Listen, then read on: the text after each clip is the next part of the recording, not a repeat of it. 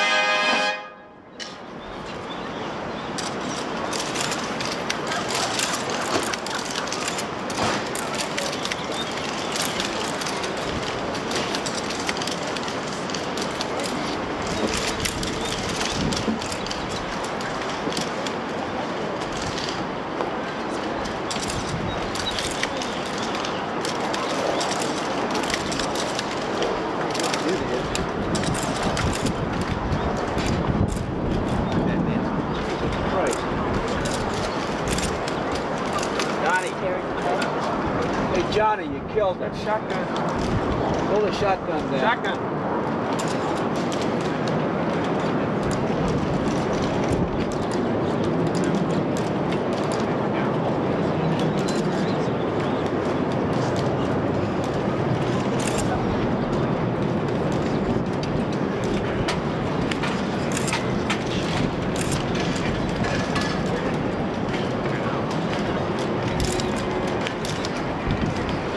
Ladies and gentlemen, the national anthems of Canada and the United States of America. Easy, easy.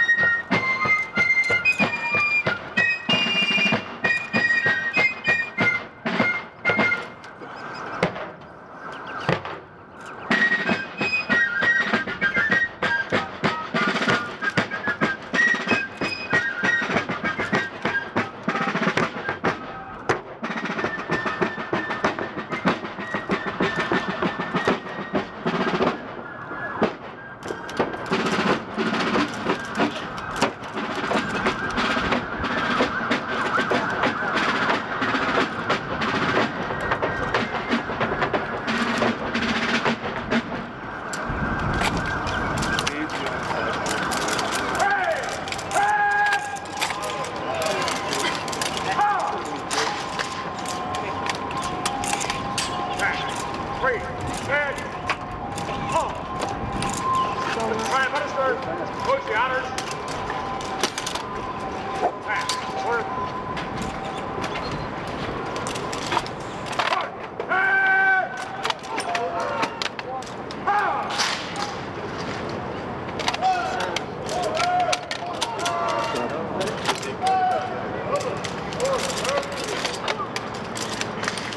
It's a plus. I just want to make sure.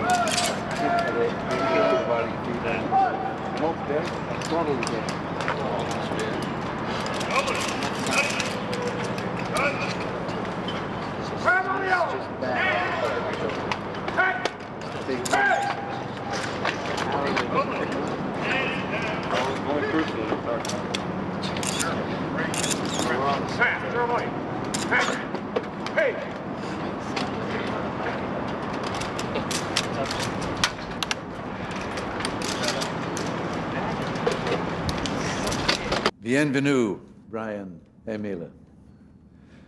Nancy and I welcome you in the name of all Americans. Your visit is more than the last Washington meeting of two fortunate Irishmen who became leaders of their two countries. Together, we're looking ahead to a new era of growth and well-being for our two countries. In 1988, we're witnessing a dream come into being that many on both sides of the border have worked for. An agreement created to drastically reduce trade and tariff barriers between our two great nations. We shall show by deed and dedication, after the legislative process has been completed, that the lowering of tariffs and trade barriers is the way to a more prosperous world. Protectionism is out and trade expansion is in. We're embarking on an exciting new beginning. Our free trade agreement is recognized beyond North America as a venture never before attempted on such a scale by two sovereign and independent nations. When accepted by Parliament and Congress, the agreement will become one of the most important achievements of my tenure in Washington. President Eisenhower asked the free world to recognize that trade barriers, although intended to protect a country's economy, often, in fact, shackle its prosperity. I could be satisfied, I'm certain, with our efforts this past year. We are unshackling our trading relationship in a broad-based effort to make our two countries more prosperous at home while making ourselves more competitive abroad. We're players in a world economy, and our free trade agreement will help make us the world-class competitors we must be. Our agreement is remarkable in many ways. It has balance and offers mutual gains for two huge trading partners.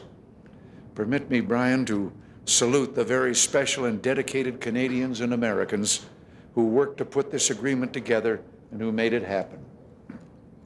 We both fielded teams of big league negotiators, and the agreement is indeed a product of their combined abilities. Our countries and peoples have been well served. I'm confident that the legislatures in both of our countries will vote favorably on this historic free trade agreement. Important as that step is, there are still other steps to be taken on the global economic stage.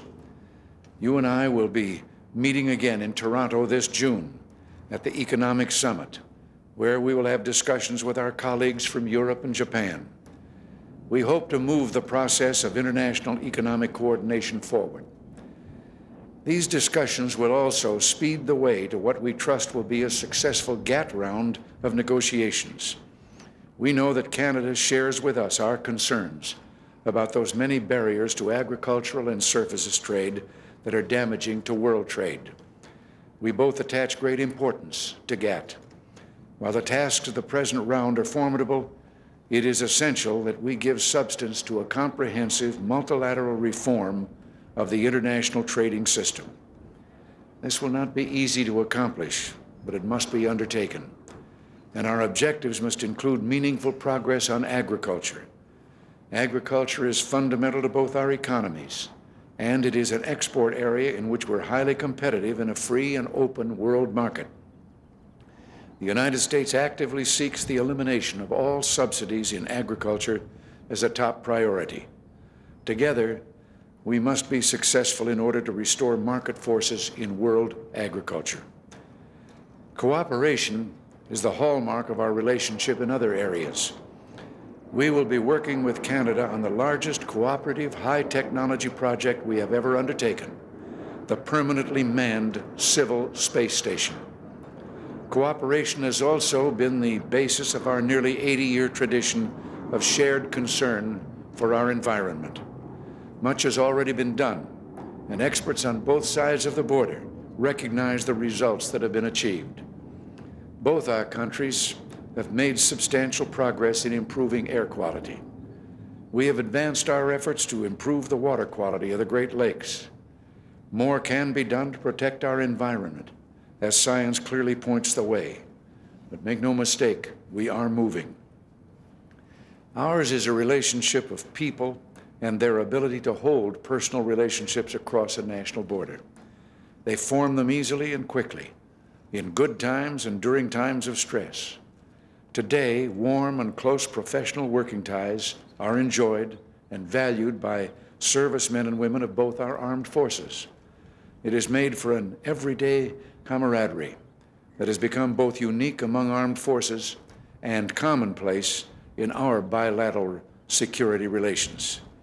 It is of great benefit to the smooth operation of NORAD and NATO and our shared responsibilities for the defense of North America. In recent years, we've been heartened by Canada's renewed efforts to strengthen its military forces, efforts forcefully spelled out in last year's Defense White Paper. With this strengthening has gone the Canadian government's commitment to enlarge its contribution to the defense effort of the West and to support this commitment with the necessary budgets. This is but another illustration of a shared sense of purpose that Canada and the United States nurture to make the alliance stronger. As I prepare for Moscow, I welcome your thoughts on how we can further relieve international tensions. Thus, Brian, we have our work, as always, cut out for us during our visit. Let's go to it.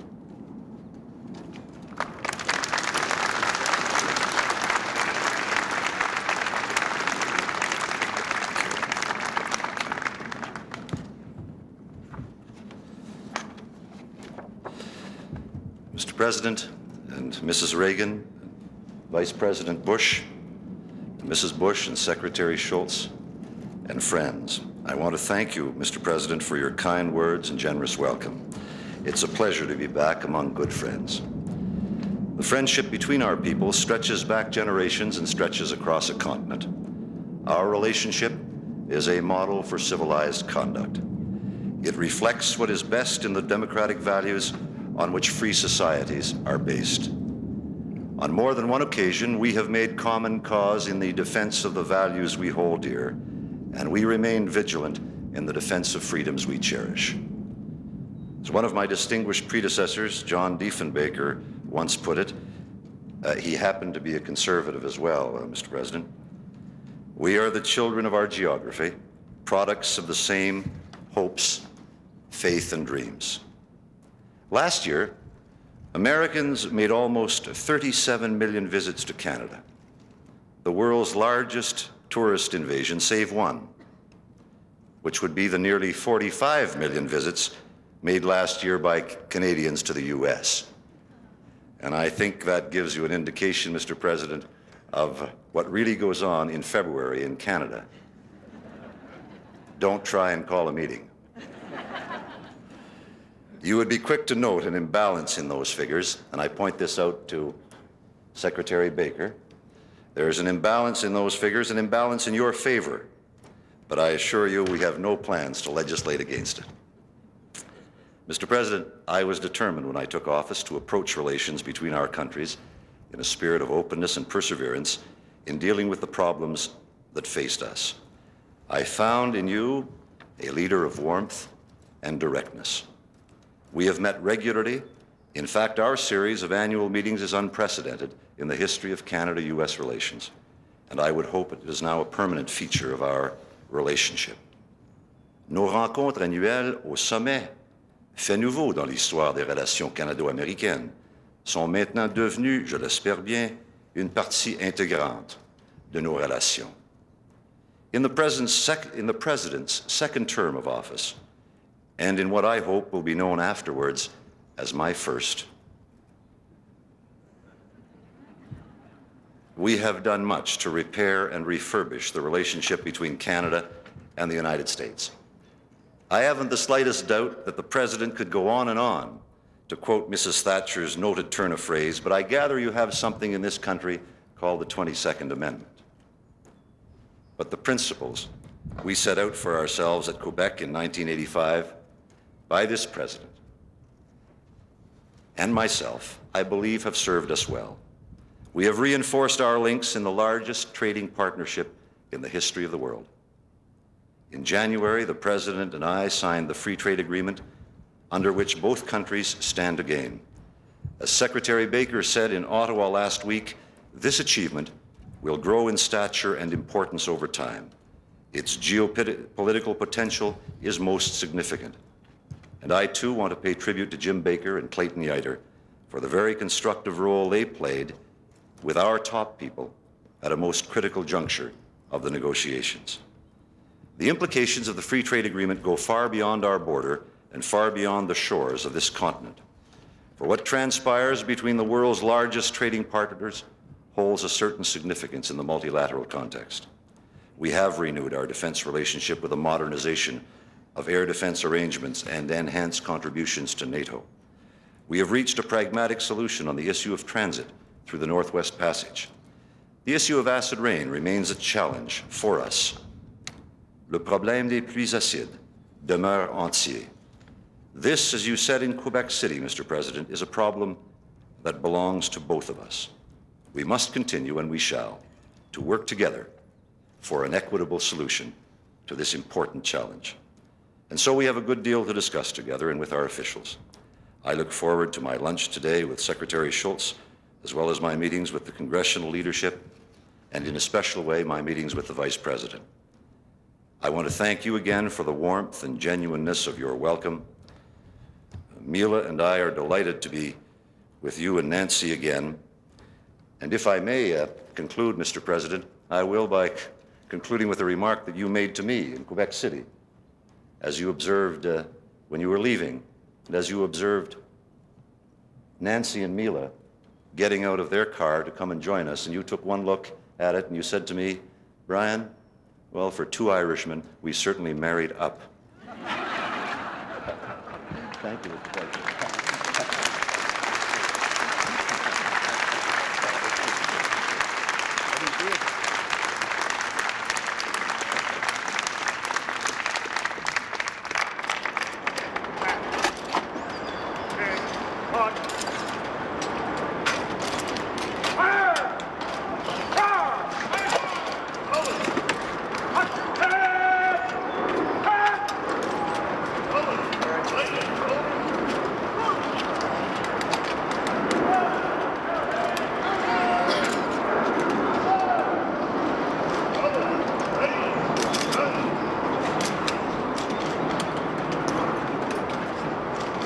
President, to conclude the ceremony,